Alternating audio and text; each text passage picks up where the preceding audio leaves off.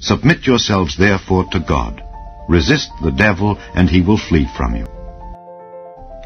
Put on the whole armor of God, that ye may be able to stand against the wiles of the devil. For we wrestle not against flesh and blood, but against principalities, against powers, against the rulers of the darkness of this world, against spiritual wickedness in high places. Wherefore, take unto you the whole armor of God, that ye may be able to withstand in the evil day, and having done all, to stand. Amen. To God, Yahuwah, be the glory. Through Jesus Christ, Yahusha HaMashiach, my Lord.